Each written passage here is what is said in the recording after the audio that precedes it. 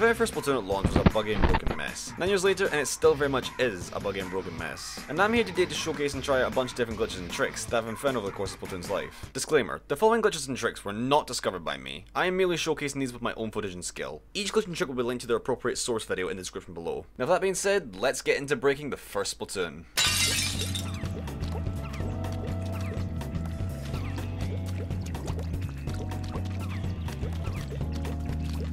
There we go.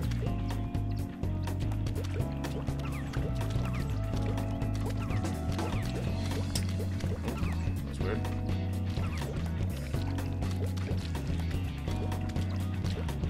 Yeah, see? Now we're on top of this telephone pole, and you can see the entire outside world that's got no collision.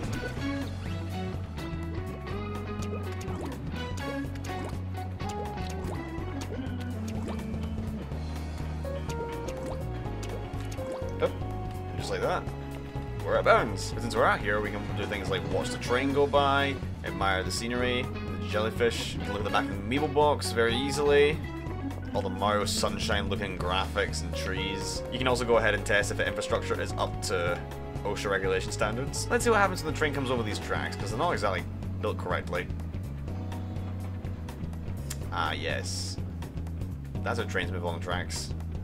That's exactly how trains move along tracks. You can also come over here and go into the back of the stores. You can go inside them if you need to. You can also come back here and go inside the shops. You can just chill. Oh. You can also activate it from the inside apparently as well. Hello Annie, didn't mean to come through a back door. I'm just making my way through.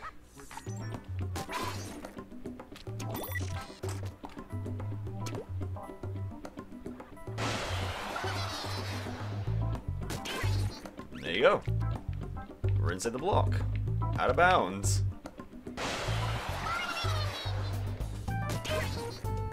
There we go. Also out of bounds in this block. Oh, for some reason this one's got a double and then a single block next to each other, which is kind of weird.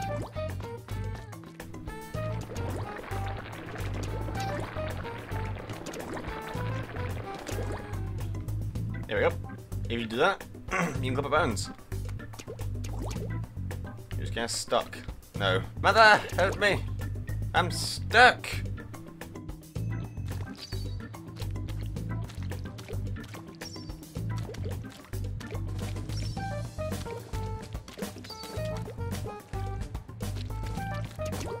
Oh! I did it! Let's go!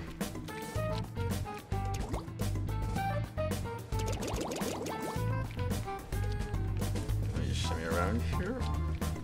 Yeah, look at this! Beacon. Place beacon. Come on, place. Place. No.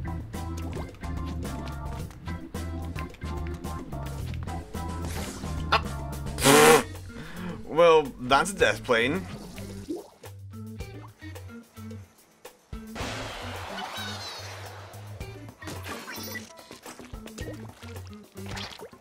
You can get on top of this wall, climb around, and now you're over here. You can go across all these iron holes and on top of the containers. And if you really want to, you can go around and paint these walls on the containers so you can go ahead and travel around them like this. Not much you can do with them though, because you can't really jump exactly in the right way to get across things. This glitch might take some time, but once you get it, it is pretty fun.